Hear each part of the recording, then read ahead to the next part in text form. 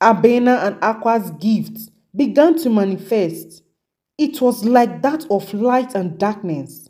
Though the twins were very close, their powers were different. Abena possessed the spirit of purity and peace, while Aqua possessed that of rage and vengeance.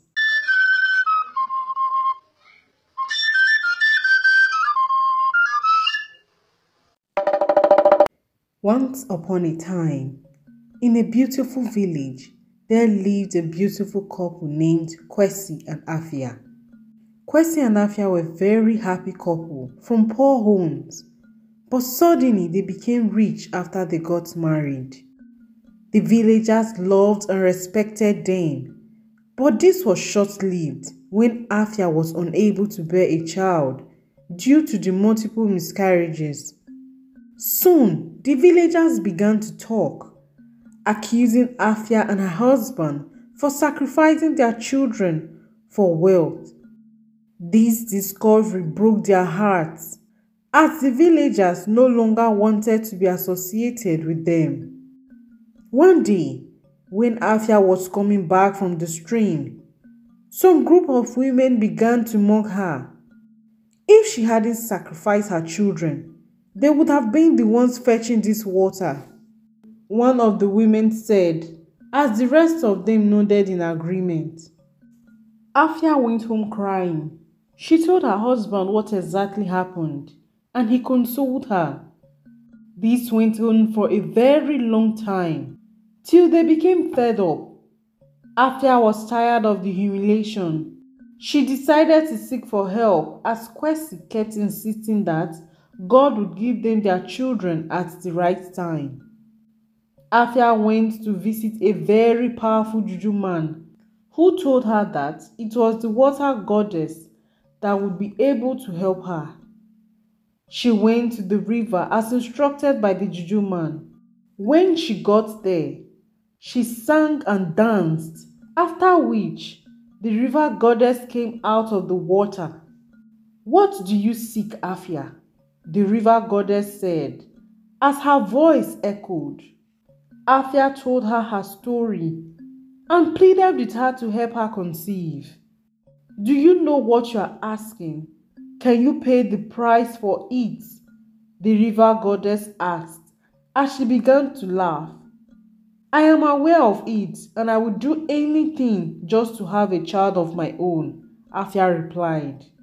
"I would give you two.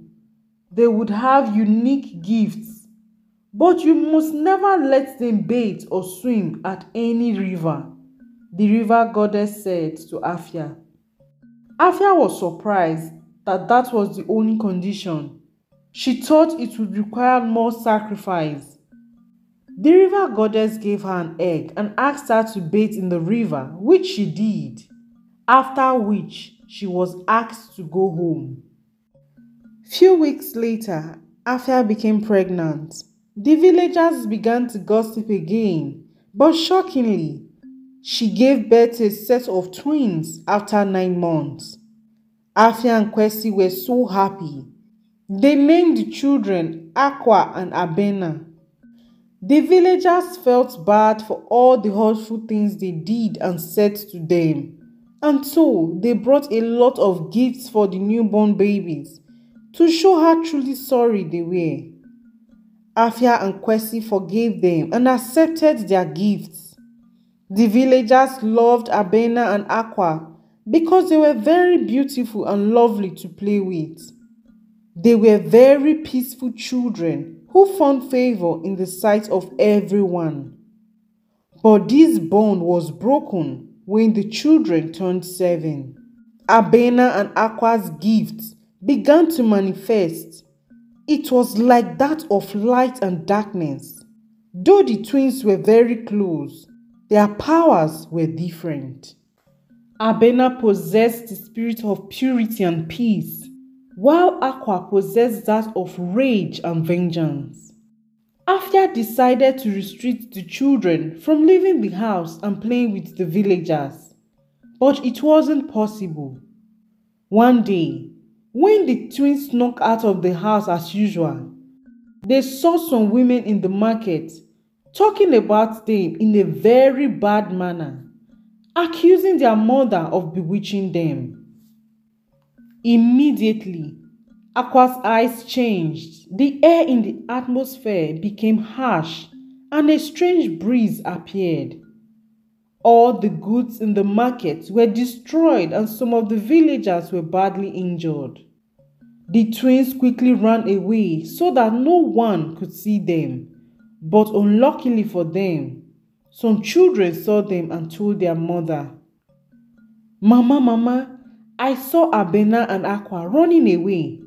It seems they have done something bad," the children said as the villagers began to protest in anger, for they have never seen something of such before. "Those two witches must be sent out of this village before they kill us all," the villagers said as they marched to Kwesi's house. Afia was shocked. She apologized on their behalf, but the villagers refused. In anger, they invaded the house, but the twins ran away. The villagers caught up with them, but Aqua used her powers to escape, hoping her sister was behind her. But unknowingly, the villagers caught her, took her to the river and threw her in, as they believed she was cursed. But shockingly, Abena's body began to change. It didn't take long. She completely transformed into a mermaid. The villagers were shocked. They quickly ran away. Abena cried out for help, but no one came to rescue her. Kwesi and Afia found Aqua, and they began to search for Abena. They looked everywhere for her, but they couldn't find her until they heard the news from the villagers. Afia ran to the river, but found out that her daughter had turned into a mermaid.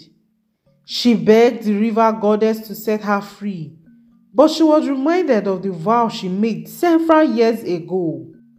Afia was heartbroken. She cried and begged, but nothing could be done. She narrated everything that happened to Kwesi and Aqua, warning her never to visit the river or else she would forever become a mermaid like her sister. The villagers were happy because they thought they had solved half of their problem. At least, this would serve as a warning to her sister never to show her evil powers, one of the women said, as they threatened to do the same to Aqua. But unknowingly to them, Aqua was nothing like Abena. The loss of her sister made her power grow. Her rage intensified and she taught the villagers a bitter lesson. Because of her, oppression and bullying stopped in the village. When the villagers discovered that truly she was only fighting against wrongdoings, they became very sorry. They apologized to her and her parents for all the hurt they caused. They took it upon themselves to be making some sacrifices at the river in honor of Abena. Abena would swim to the river bank and accept their sacrifice, wishing for the day she would feel her sister's warm embrace again. Few weeks later, the village was attacked by some bandits. The villagers called out to Aqua, and with a single rage, the bandits were crushed. The villagers were so happy, and they celebrated Aqua. Since that day, Aqua decided to use her gifts to protect the people and the village she loved so much. But not a day passed that she did not meet her twin sister Abena, wishing she was there by her side. Aqua became a very respected person in the village, both as a blessing to the villagers and a threat to the enemies. Although she never saw her sister Abena again, but her spirit was always with her, guiding her on the right path to take. This is the end of this story. Hope you liked it. Please do not forget to subscribe, like, comment where you are watching from or what you learned. And do not forget to share this video to your loved ones. Until next time, see you.